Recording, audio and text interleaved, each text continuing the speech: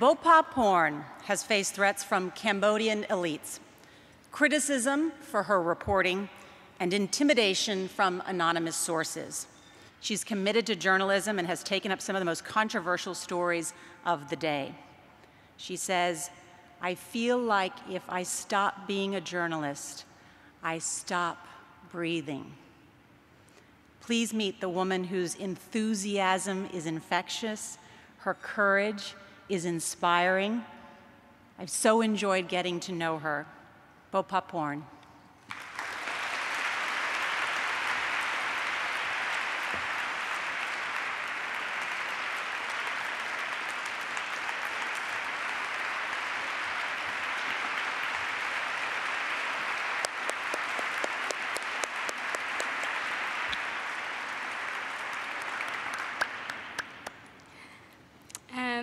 Thank you, ladies and gentlemen. I am so honored to be here today with you all. Thanks for recognizing my work, and thanks to IWMF for giving me this prestigious award. As you know that in Cambodia, my friends and relatives, they always ask me these questions. Why are you working as a journalist? It's such a risky job with such a low pay.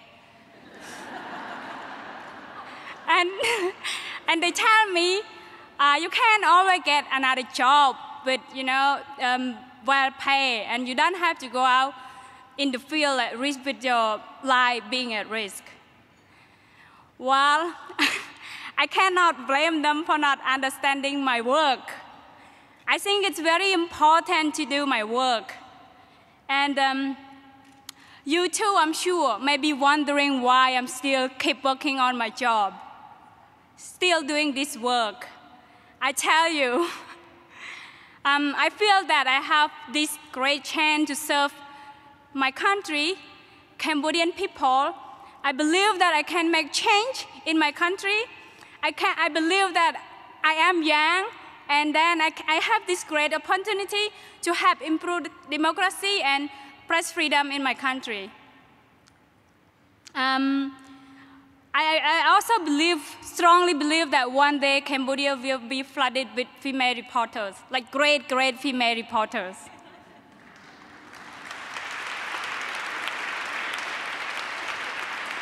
To me, even if I can only be able to make 1% change, I am very happy, like very happy.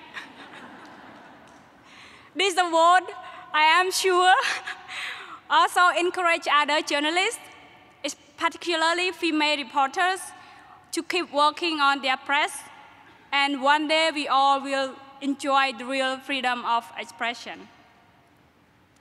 Ladies and gentlemen, this award will be on my mind, will be keep reminding me to work harder, working forward toward what I want, like the freedom of press, and we all can enjoy those. Also, this award will be remind me of how happy I am being a messenger between people, news, and people. Though reporting the truth, as you know, it put my life at risk, but I believe that it was reporting the truth. I can show all the real what's happening back home in my country. Showing people what's really happening back there makes people wake up and start figuring out the way to change things from wrong to right. Corruption and rape in my country is still a big concern, as are censorship, self-censorship, and the lack of female reporters.